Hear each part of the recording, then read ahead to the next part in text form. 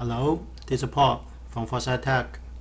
In this lecture, we're going to introduce the addition rule, which is an important rule to find the probability for complicated events, for compound events. What is the addition rule? So here the formula. Okay, so first we have a definition for compound event A or B, A and B. Okay, so first we look at the definition. So we use Venn diagram directly to show. Okay, what is A or B? If A is this circle, I mean this is a set for A, and the inside is the element. Okay, or the single outcome is in A. This is event A, and this is event B. Look at it. These two events are overlapped together, right? So what is all? All means all together. I mean we need to put all the outcomes form a single set. See, and every outcomes put together. Okay, what does that mean? If one outcome is inside the overlap, please only count once. Okay, only count once. And this is the one for A or B. Okay, so what is A and B? And means what? And means A and B happen at the same time. Okay, where is A and B? A and B is just overlap. Means what? If a outcome is in the overlap, means A happen and B happen at the same time, right? Okay, or means either A happen or B happen is okay. That means the English meaning for all. So look at the formula. So we can understand the formula now based on this Venn diagram. A or B means put every, if you use the classical model, what you need to do is just count the number, right? What is the number A or B? See, all these number, the middle the number, and the B the number, 1, 2, 3 part. Okay, 3 parts added together.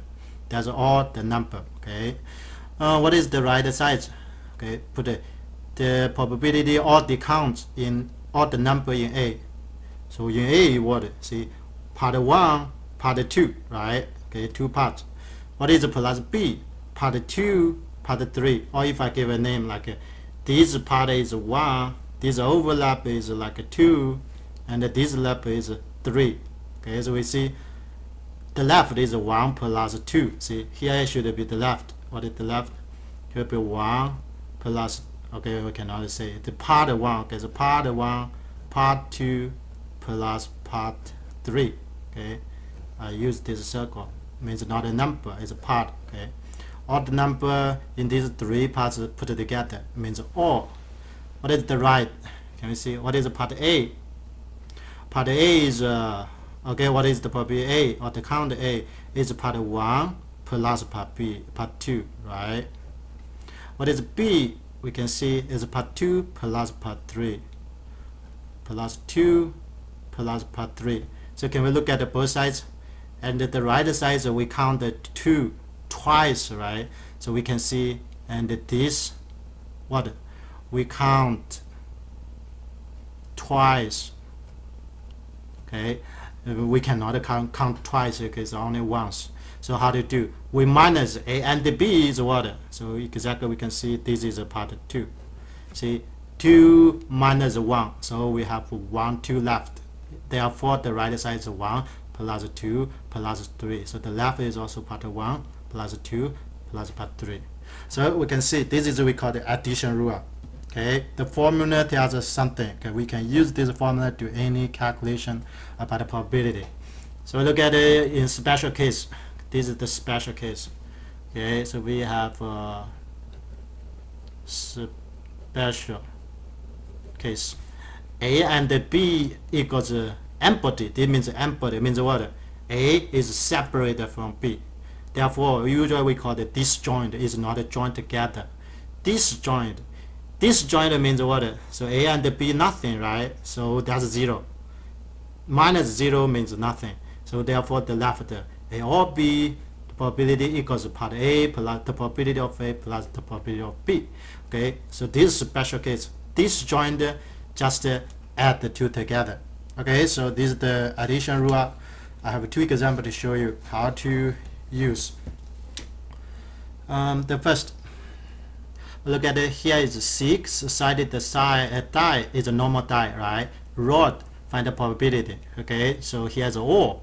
So where is A? This is A. If I say this is A even, this is even the B. How about the relationship between A and B? Keep in mind, roll 1 die. Roll 1 die, you cannot get 3 or 5 at the same time, right? Means what? Means 3 and 5 cannot overlap together. This time is what? We just define is disjoint, right? Okay, this time is disjoint, and therefore the addition rule tells us this. Okay, the addition rule directly tells us this. So we're going to find the 3 or 5. A or B is what? Is the probability of A plus the probability of B. And this 3 means you roll once to get number 3, okay? And minus 0, you don't need to care. This is the addition rule, the special case. And then equals what? You roll 1 die, okay? You want to get the number 3. So number 3 is the successful. How many successful? We use the classical model is 1 successful over how many total? Roll normal die is 6 outcomes in total, right? 6. Okay, and everyone, this go to here, just a classic. Is the classical model formula, okay? This is a classical model. The same. So if you roll once to get number 5 is only 1 out of 6, also the same. And then you add it together, what we get is 2 out of 6. Simplify, get 1 out of 3. So 1/3. The chance is 1/3. The chance to get either 2 or 5. Look at the second method. Classical model. We can directly use the classical model. If you don't think this is too complicated, I draw a Venn diagram or I draw a diagram. So look at it. I draw this diagram. Okay.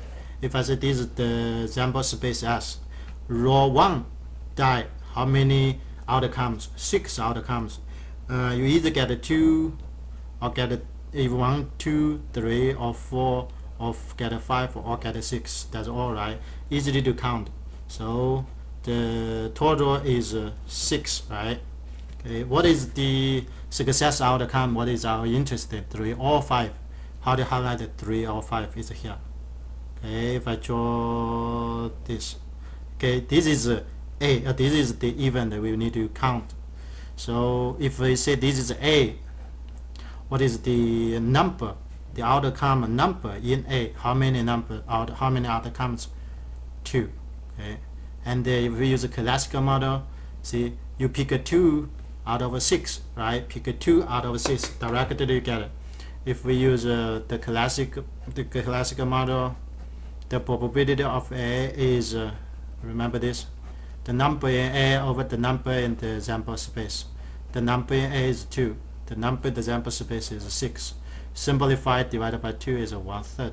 Can you see? Okay, and they are exactly the same, right?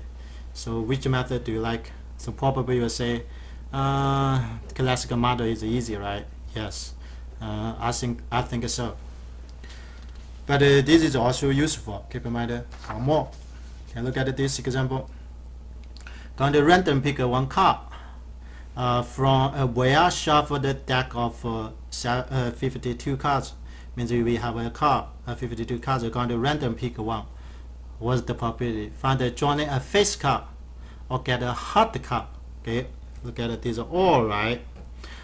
If I simplify joining a face card, I use face. Okay, and the joining a heart card, I use a heart. So can we look at it? What is the addition rule? Okay, I directly follow the addition rule. Should it be if I draw like this? It's like this. I put here the probability. Joining a face, I simplify as face. Joining a heart or joining heart, right? This is the probability they ask, and then see, this is A, this is B. So the probability of A get a face card plus the probability of B get a hard card, and then minus, remember this, the probability you get a face and get also a hard card. Okay, that's the addition formula, and then we're going to calculate it one by one. What is the probability of face card? Do you remember the face card? How many face card? Okay, so here is all the cards.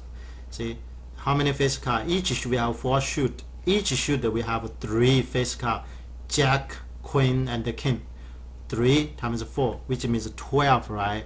How many face card? 12. So if we use a classical model, it's 12 face card out of total. How many? 52 cards. So this is a classical model. Okay, of course you know this is a classical model. And then how many hearts? If random pick one get a heart, you can think about how many hearts. We have 13 hearts, right? Okay, the successful outcome, how many hearts? 13. How many in totals? They are 52. See, there's the chance to get a heart. What is the chance to get a face and the heart?